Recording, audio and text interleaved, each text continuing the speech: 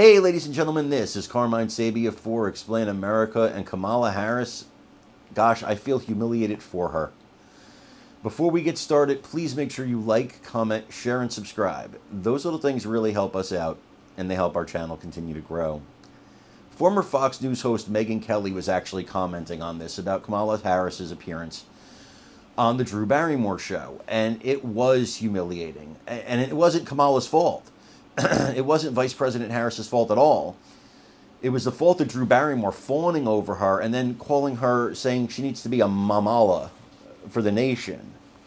And it was so sweet and so over the top with the acting that you could see the Vice President was uncomfortable with this. She herself was uncomfortable. You could look at her face and she's like, oh boy, what is this? It's just more typical Hollywood BS. And I'm not gonna waste your time describing it to you. I want you to see it, and I want you to see Megyn Kelly's response to it, because it is fantastic. So I want you to take a look at this clip, and then I want you to let me know what you think. Do you feel sorry for the Vice President? I do. You could see like she's visibly uncomfortable in this. Let me know what you guys think. As always, please remember to like, comment, share, and subscribe. I'm Carmine Sabia for Explain America. We love you guys. God bless you. Take care, everybody. Our leader, the feminine hero that we need, feminist. First of all, for the first time in the Drew Barrymore television show history, they stocked the audience with all women. Here's a look at that, SOT 13. Welcome to the show.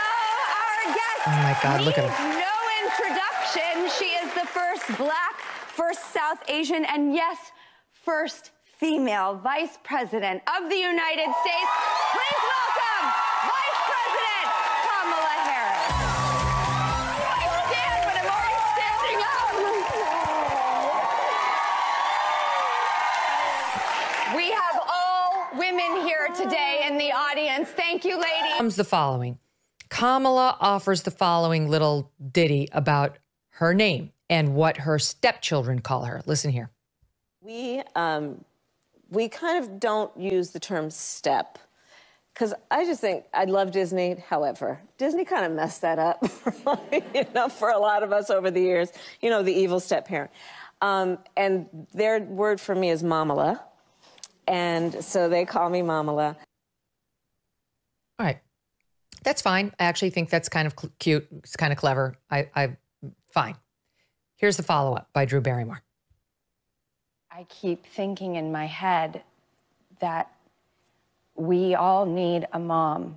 I've been thinking that we really all need a tremendous hug in the world right now. Yeah. But in our country, we need you to be mamala of the country.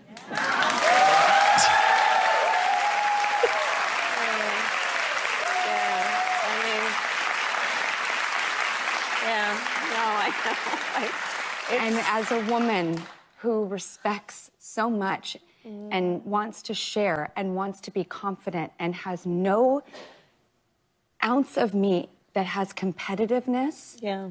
When we lift each other up, we all rise. That's exactly right. Oh my God. That's right. That's right. However, we need a great protector. Oh my God. She wants us to believe that that great protector who we apparently all need and desperately want is Kamala Harris.